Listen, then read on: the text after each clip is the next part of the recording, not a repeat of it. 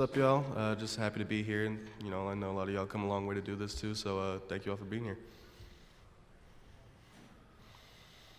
Okay, we'll go right here on the. Okay, third row. JT, do you feel like you're the best quarterback in the SEC coming back? It's something I don't really think about, if I had to say honestly. I think there's a lot of great quarterbacks, a lot of great players in the SEC. It's probably one of the first things I learned since I got here is like, I don't care if you're a third stringer in the SEC. If you're playing football in this conference, you're a really good player. I haven't taken the time to compare myself to other guys, and I think it's too difficult to. If you're not on that team and you don't know their system and their scheme, you don't really know how good that quarterback is or how good their receiver is. JT, to your left, third row.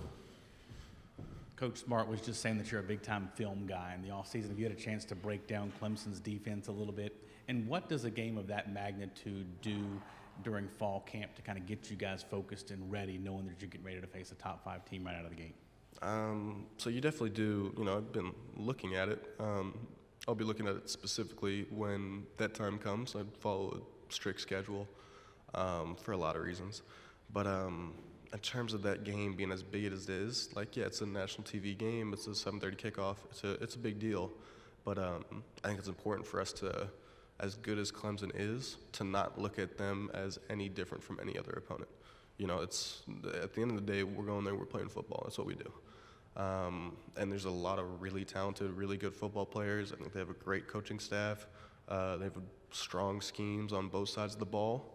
But football is football, and we got to go out and play our game like we would against any other team that we'll play for the rest of the season after that.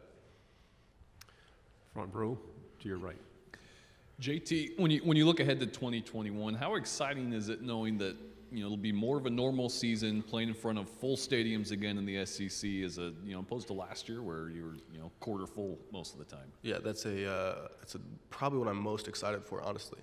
I've never experienced a dog walk, and they said 30,000 people go there. I've never seen that before. I think the closest was when we played away at Texas my freshman year. That was pretty packed.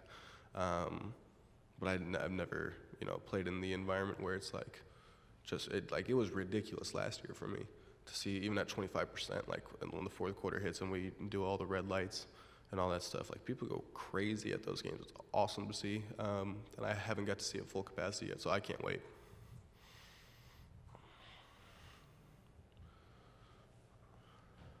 Okay, we have them for 10 minutes. Any questions? We have a starting quarterback here. Okay, on your right, second row.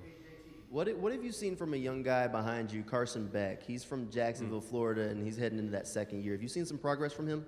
A lot, yeah. He's a very good player and a really good person, too. You can say the same thing for really everyone in that quarterback room. From when I've got here to where Carson is now, there's tremendous improvement, and I personally think he's game ready. From all of our other quarterbacks. Stetson has a lot of game experience. Brock's really good. Carson's really good.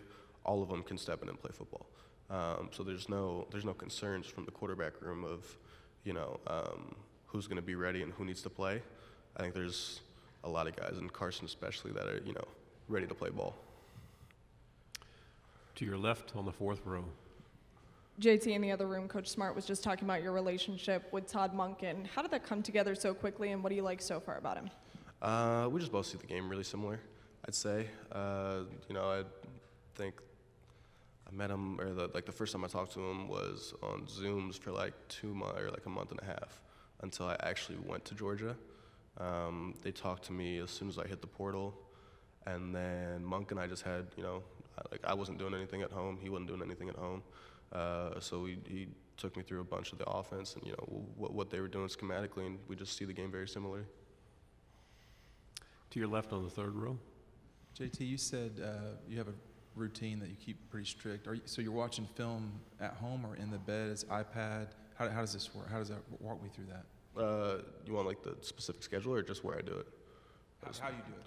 Yeah. In the quarterback room, we have a quarterback room that's damn near the quarterback player's office at this point. Like Monken uses the staff room in his office more times than not. So like we pretty much have a quarterback war room, I guess.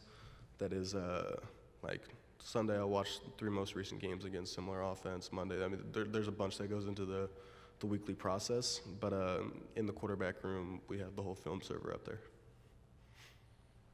Front row here. JT, you haven't had a chance to, personally compete or play for an SEC title yet, but it's something that the program Georgia's kind of been accustomed to recently. So, is that kind of your goal, your mindset for this year? How motivated are you to just compete for a title this year? I would definitely say it's a goal, and it's obviously something we want. Everybody wants to play for the conference championship and then the national championship. Like everybody wants to do that, but it's not what we're focused on right now. At the time, we're really focused on our core DNA and our values, and we put so much time into the mental structure of this team. I'm really happy with where that's come. I think the biggest focus right now is just week by week, how are we preparing for August 1st? And when August 1st hits, it's how do we prepare for the end of camp? Then once the camp ends, it's how do we prepare for Clemson, then so on and so forth for the rest of the season after that, and we just take it week by week. Stay on the left side in the back row, please. Hey, JT, talk a little bit about your weapons that you have around you. You lose Pickens, obviously, but through the portal you get Gilbert, and you also want to have your running game too, because that helps you as well. Talk about balancing out your offense and using all the weapons that you have. Yeah, as an offense, I think we have the best problem you can have, which is there's only one ball. There's so many guys that you just don't normally have on a roster, where as an offense you have like pretty much every receiver. You have 3 deep at receiver that could all play and are both talented enough and mentally ready to where they could be in the game, and it's no different than your ones.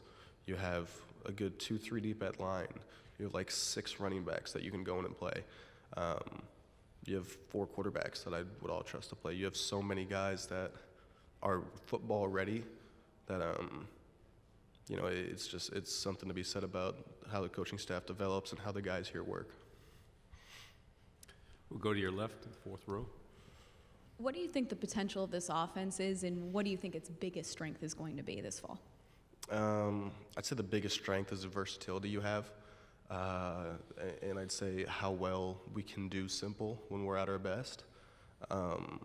There's a lot to be said about having a complex, schematic approach, but at our best, we do simple better than the people we're playing against, and that's the plan. And in terms of versatility, like I just was talking about, there's just so many guys that you can put in so many places that can execute. I'd say that's your biggest strengths from your offense. 2nd row on the left. JT, I don't know how much you've had time to work with Eric Gilbert, but what are your early impressions of him? Yeah, that's like the 5th time I've been asked that, and it's the same answer. There's a lot of guys that are really talented that like football, and there's a lot of guys, and there's a select few like Eric that are talented and love football. He spends hours with the receiver and tight end coach. He asks me a bunch of questions. He takes the time to learn the signals, learn what he's got to do, and really learn the game itself, and it's really impressive to see that someone that has what he has by birth, because he has a lot of people just beat by birth, and then he combines that with being a weekend worker, and he's a film watcher, and he likes to learn what he learns. So he's the best of both worlds in terms of your physical and your mental game. We have time for 2 questions. We'll go here on the 2nd row, and then we'll end on the 3rd row. JT, your first game of the season is against Clemson. How much will that set the tone, I guess? One game, can that set the tone for the entire season when you go up against Clemson? It really should not, just being the fact that it is just one game. It's your week 1 game. Like, your week 1 game matters no matter who it's against. And ours is against Clemson, like a really good top 5 guaranteed team. A lot of talent on that team, a lot of talent on our team. Like, it's a big matchup, and there's going to be a lot of hype around it. But I think it's really important for both teams' futures to keep perspective and matter that it's the week 1 game. Like, you can lose your week 1 game and have a great season. You can win your week 1 game and have a terrible season. Neither really Like it's just the week one game of the regular season. As fun as it's going to be and as exciting as it is to compete against a really good team, it's the week one game. Final question on your left third row.